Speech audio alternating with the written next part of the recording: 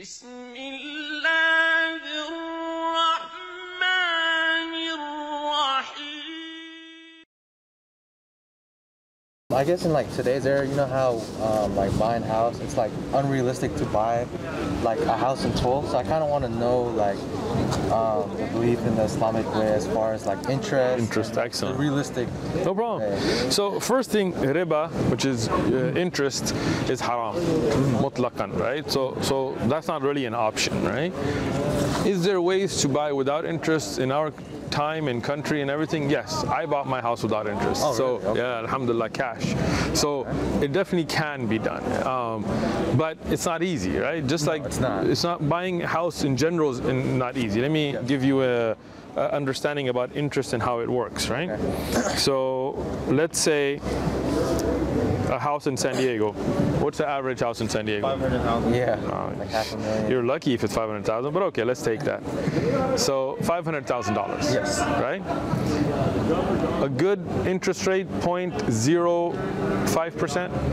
Right? I mean, on average, sometimes they're really low, sometimes they're higher, but let's take that. That means you're paying $25,000 in interest every year, right? Times that by a 30-year loan. So your interest is $750,000, right? Not the principal. Now add your original $500,000 back, and that house costs you $1.25 million. You see? So you see what interest does? People don't realize it because they're just like, I'm just paying every month, but it takes up the price so high you become a slave. Yes. Right? Basically, if you miss a payment, what happens? Your down payment, everything that you put into it is gone. Your house is gone. 100% of whatever money you had into it was all taken by the bank. The house is sold. The whole price is taken by the bank. You're left with no money, no credit, not able to get a cell phone because you don't have credit, and then your wife leaves you because you broke. Right? So see that system, how it enslaves a people, right? Yes. As a Muslim, when you buy a house without interest, for example, if you want to leave work and go memorize the Quran for a year or go learn Islamic ulum for a year, you can. And that's how I did it. Like I didn't have a loan payment on my head, so I could go and study. But when you become a slave to the system, then you can't. So how can you buy a house, right? One, you can try to save up, right? Like save, don't, a lot of guys, they go and buy expensive cars and big TVs and this, when they really should be saving that money. Save up until you have enough, buy something small, buy a condo, buy a small place.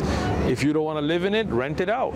Save the rent monies, and then when you're ready to buy, sell that house, and then all that money that you've been saving from the rent you're getting, put that back in, buy a nice house, right? Buy a piece of land. Here in San Diego, if you go east, you can buy a piece of land for $40,000, $50,000. Borrego Springs, you could buy it for like $5,000, right? Buy a piece of land, save some money, build some rooms there, go rent it out, or go live in it, right? Go to Ramona, move out. In all those ways, you can find ways. If not, Habitat for Humanity has a program. If your income level is at a certain level, you go and buy, you only pay the principal. They'll pay all the interest, they'll do that. You buy it on principal only. I know brothers that have done it, right? Okay. As a family, collect your money together. Right? Tell your brothers, your uncles, whatever, or brothers in Islam, collect your money together, buy a house, keep collecting, keep buying for the next and next. I know brothers that have done it that way. Okay. There are many ways you can do it, but interest is Islamically incorrect and financially is bad. It's, it's something that you're going to end up paying $1.2 million for a $500,000 house. Okay. What else? I guess like further on going to that question is like, what about your belief in like real estate, like owning properties? It's good. Owning property is good. I own properties. Okay. Right? But doing it without interest, right? Okay. And I know a lot of brothers that own a lot of properties. They're not millionaires. They didn't come from money. They bought their properties cash. So you can do it. Okay.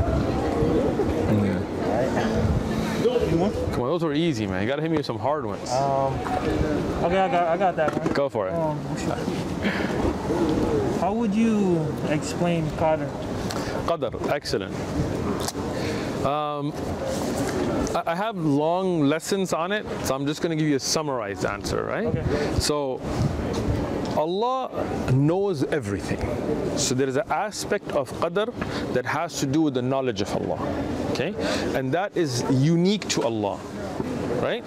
So there's nothing new to Allah, nothing in the past is hidden from Allah, nothing that's going on is unknown to Allah. Allah knows what has happened, what is happening, what will happen, what could have happened but didn't happen. All right? Okay. That part of qadr doesn't change.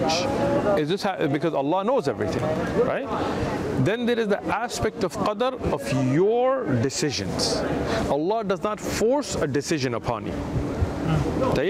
So right now you're here and you're learning. You made that decision, right? And Allah will reward you for that decision. Today is Sunday. Both of you could have gone to a bar and you could be getting, well, I don't know if bars are open, but you could, you could be getting, you could go to a liquor store right now, buy a bunch of alcohol, sit in this park on the other side and drink, right? That's your choice. If you made that choice, you would get punished for it. And when you make this choice, you will get rewarded for it. Allah does not force you to make either choice. Okay? But Allah knows what choice you will make. And that's from the knowledge of Allah. Okay. Good? That's pretty good. There are aspects of qadr where you have no choice. Right? For example, where were you born? In Philippines. Did you have a choice? No. So that is qadr. But in that, you will not be rewarded or punished.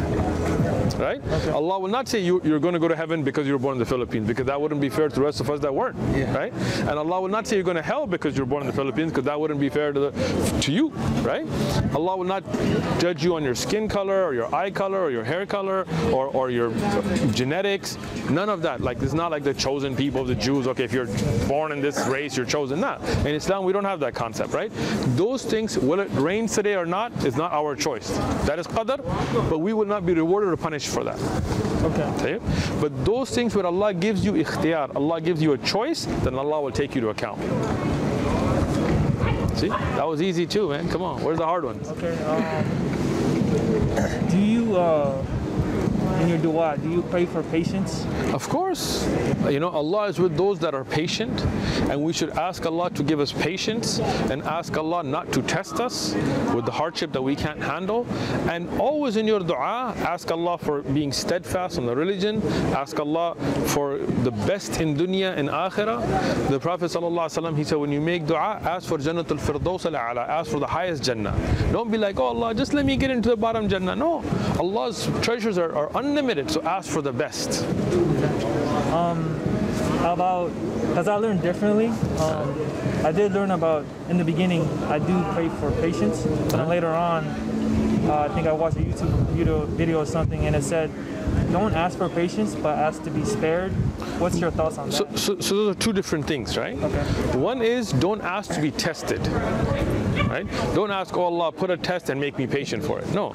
Ask Allah, don't test me, like I said, right? But always ask Allah to be patient when the test does come. Everybody will be tested. Okay. Allah subhanahu wa ta'ala in the Quran, do you think you will enter Jannah without being tested as those before you? So that means everybody will be tested. So when you are tested, ask Allah to make you patient. But don't ask Allah for hardships. Don't ask Allah, oh Allah, test me. Oh Allah, give me hardship in dunya. No. Ask Allah, Rabbana atina fid dunya hasana wa fil akhirati hasana. Give me the best, give me in this world good, and in the hereafter give me good. So ask Allah for ease, but always be patient and ask Allah to make you patient when the hardship comes. Cool. I guess just kind of on the topic of like marrying your wife, and I don't understand. Marrying your wife? If she's already your wife, why are you gonna marry her? Marrying like someone in the Abrahamic belief. Okay. So just kind of want to talk about that. So the best thing is for you to marry a Muslim woman. Okay. Right? Because when you are getting married, you should base your marriage on taqwa, right? On the piety, on the awareness of Allah, on common goals and rules. So the best thing, get yourself a good pious Muslim wife, get a pious wife, get the most pious one you can get, and have a good life, right? In certain circumstances, it is permissible to marry from the people of the book, right? But there are conditions for that, right? There are situations for that, right? And then there are certain rules you have to lay down, right? Meaning the house has to be run according to Islamic etiquettes. Meaning, for example, the people of the book are not supposed to drink alcohol, right? But today, most of them do, from Jews and Christians, even though we find some verses and all that, and some Christians that are more religious don't, but majority of them do. So let's say you get married to a Christian woman or a Jewish woman, and then you're sitting at home with your kids, and she's out there busting the vodka bottle. You know, how are you going to raise kids like that, right?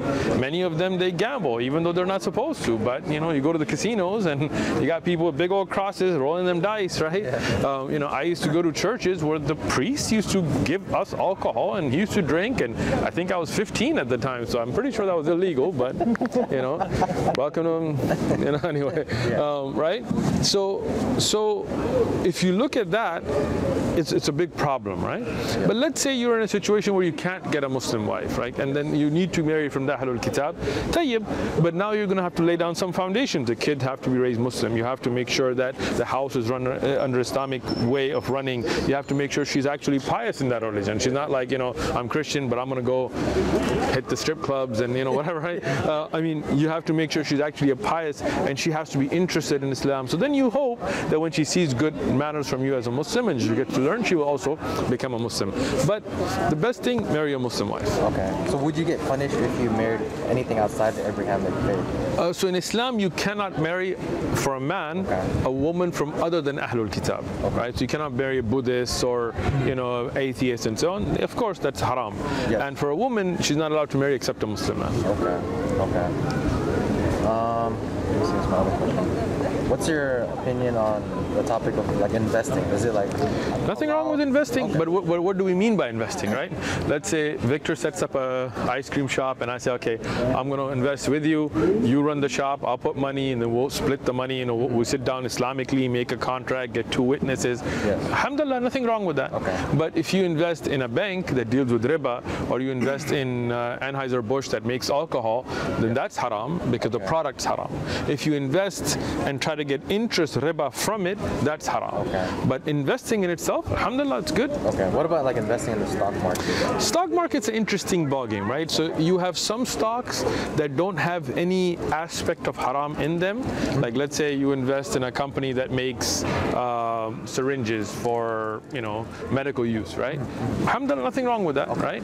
But if you invest in a stock where they give you dividends that are interest-based, which hardly any of them do anymore, then that would be haram. If you invest in a stock that their business is haram, then that would be haram. If you invest in a stock that makes money off of interests in one of their revenue streams, then that would be haram. Now, if you invest in a stock and the others that are invested, like the company and others, deal with interest, that doesn't affect you, right? Your investment has to do with the product that's being sold, right? But here you have to research the type of stock. Okay. Cool.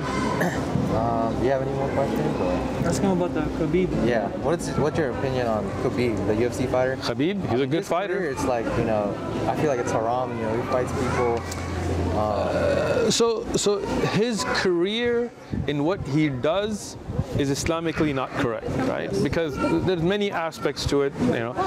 But as a fighter, he's a really good fighter, right? Is he a role model people should look up to as people are making YouTube and you know, well, why would you look up to a UFC fighter? Because he can punch somebody really hard? I mean, you have scholars, you have people who are pious, you have du'at, those are the people you should look up to. Okay. We as Muslims always want to look for rappers, actors, sports stars as role models, right? Which is just, I mean, it's foolishness because that's not where you're supposed to be looking for role models. Having said that, amongst a lot of the UFC fighters, mashallah, he's done a lot of good. And he prays, he fasts, his wife, from what I heard, wears the full whatever, you know. So I mean, you know, I don't want to be harsh on the brother because alhamdulillah, at least he's trying. But at the same time, I think brothers have made a mistake by making him into like a role model, which again, we should really be encouraging the Muslim youth to take like scholars and pious people as role models. Okay. But he's a good fighter. Yeah. Bismillah ar-Rahman ar-Rahim. Alhamdulillah wa salatu salam ala Rasulillah. We're here at Balboa Park in San Diego, California, doing our Dawah program here, alhamdulillah. And we're joined with our brother Victor, alhamdulillah, who like you, many of you used to watch the videos online Alhamdulillah, now that he has the ability, he's coming out and joining us in person. And we just want to benefit from Brother Victor to know about how he benefited from the videos and what encouraged him and how he feels being out here doing the da'wah. So we hope that Allah subhanahu wa ta'ala will guide many of you in your cities to come out and do the da'wah as well. I'm going to turn this over to our Brother Victor. Thank you. So I benefited a lot. Like I remember watching the videos, I learned a lot. And then I thought about when I was at home, that since maybe I should do like the Sahaba and start giving dawah and spread Islam in San Diego. So I really want to see Islam grow in the United States. So that's one of my dreams. So I'm just praying. I've been praying that Allah just grant us like just that victory, just to make Islam grow. And that's what I learned from the videos I watched, because they're so encouraging. Like you get to meet people, spread the proper message of Islam, because what we see in the news is very incorrect. I think it's very biased and prejudiced at times. So we see that with the news in France, and we see that with the news like in Britain. So it's good to spread the proper message of Islam. And I think seeing the dawah helped me on the channel, encouraged me. Like I got to learn a lot. Just see how dawah was being done in San Diego was very encouraging. And then just be able to be a part of it and reach other people, and just to come down and to spread the message of Islam to different people, and to help it grow in the California and the United States is important for me. We ask Allah subhanahu wa ta'ala to give our Brother Victor istiqamah, steadfastness on the truth, and to protect us all on the straight path, and to encourage everybody else out there to inshallah support the da'wah any way you can. Forward the videos, like, comment. In your own city, start up your own da'wah tables, get the training through the videos, see what's going on. And we ask Allah subhanahu wa ta'ala today that Allah makes us as the means of spreading the true light of Islam throughout the world, starting in America, all over the world. Allahumma taqabbal minna wa minkum wa jazakum Allahu khairan.